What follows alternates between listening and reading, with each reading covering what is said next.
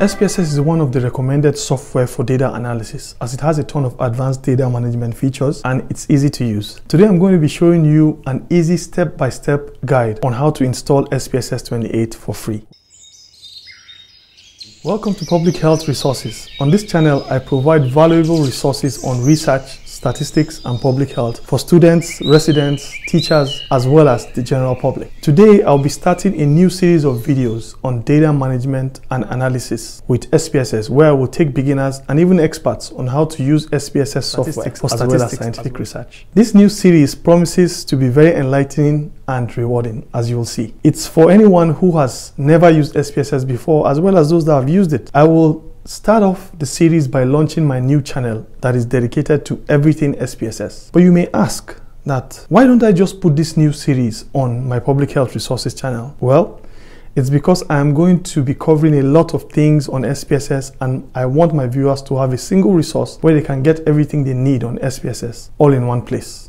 So it's like a one-stop shop for everything on SPSS on the internet, God willing. So I present to you my newest channel called SPSS4RESEARCH. Please feel free to post in the comment section any data analysis problems you may want me to solve using SPSS, and within the shortest possible time, I will have that video uploaded on the channel. But note that I'm going to prioritize my subscribers first before non-subscribers. So I implore you to subscribe and click on the notification icon to get notified for any new videos. So we're going to start this channel series with a step-by-step guide on how to install the latest version of SPSS for free. Ideally, you should buy the SPSS, but you can install a trial version for free. Check out my other video here on how to purchase a cheap version of SPSS. So let's get into it, shall we? IBM provides SPSS28 with the latest and full version of SPSS for free, albeit you can only use it for 30 days. Use on only one computer and use it once a year. When the next version comes out, you can also use it for another 30 days. So I implore you to use it well and wait till when you've got a project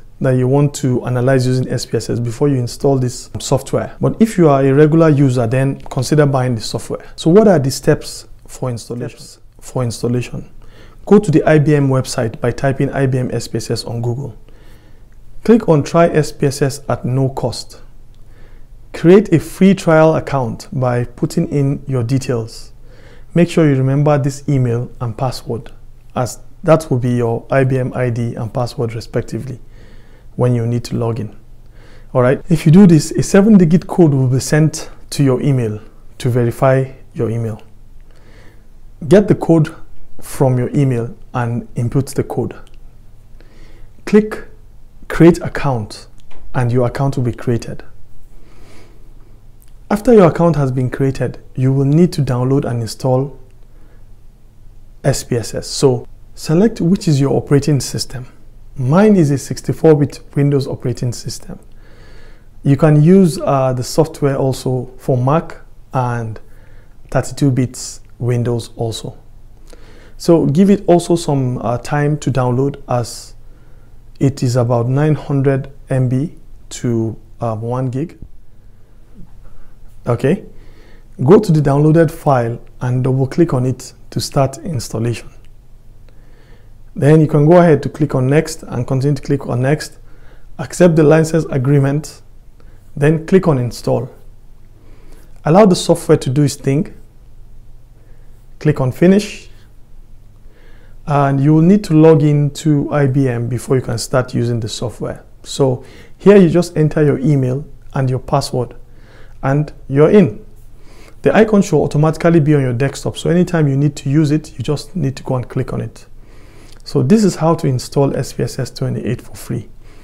If you have found this video useful, please give us a like and subscribe to my channel for more videos like this. In our next video, God willing, I will be showing you a very easy way of entering data from a questionnaire into SPSS. But until then, peace.